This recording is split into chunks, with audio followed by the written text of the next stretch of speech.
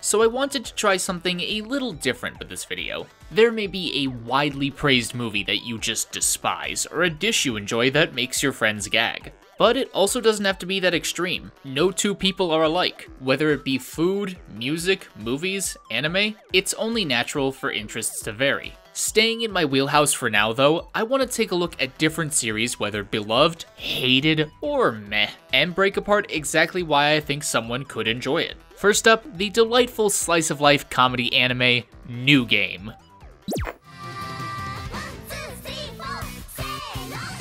Right out of the gate, an obvious reason why people watch and enjoy this show is because of how freaking cute it is. Everything from the OP, where our main cast lip syncs the song, to the color palette, which is so sweet I think the show needs to add a blood sugar warning at the beginning. Seriously, Willy Wonka wishes his products were this candy coated. Yes, by all accounts, New Game is downright adorable. But what's beyond this outer layer? Well, as cute as this show is, I think people also enjoy the wide range of cute found within the game company. Whether you enjoy characters that are shy, outgoing, assertive, responsible, pantsless, masochistic, whatever your preference is, they serve all kinds at Eagle Jump.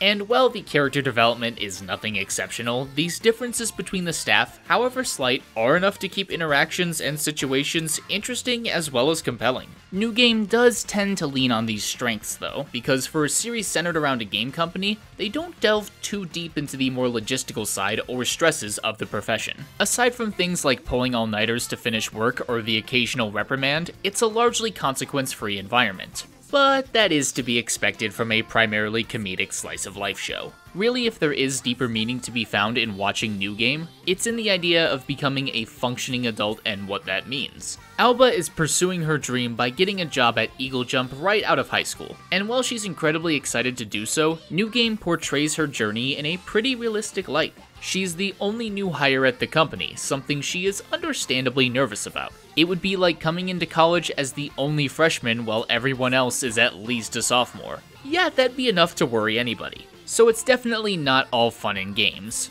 Okay, well, it's kinda games, but you know what I mean. It shows that even if something is your dream job, even if you love it, there are still going to be hard days, boring days, and even ones where the stress gets to you.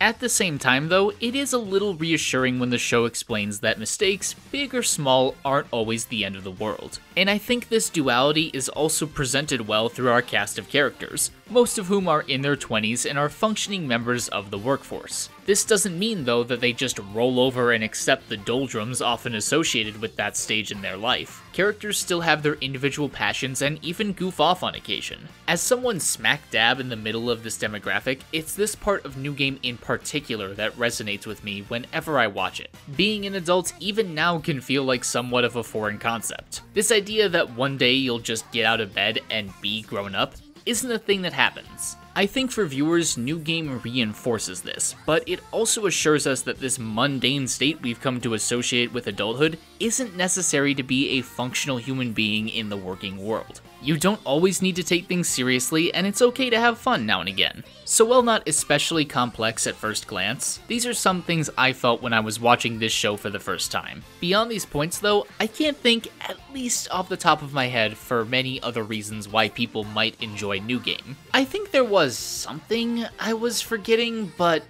you know what, it's probably not important. Yeah, definitely not. But if you guys think you know what it is, feel free to let me know. And in general, what do you guys think of this series? Have you watched New Game? If so, do you enjoy it for the same reasons, or are you drawn in by something else? I want to try and be objective with these kind of videos while still adding my own take, so I'd love to get your opinion. Thank you so much for watching. I hope you enjoyed the first installment of this series I'm thinking about calling Why People Blank, where I plan to explore why people enjoy or dislike certain anime, games, and the like, so you can leave suggestions for future installments down below. But as always, feel free to leave a like if you were entertained by this video. You can click on the left to subscribe, the right if you want to support my work on Patreon, and the middle if you want to watch more of my content. Stay awesome, and I'll see you next time.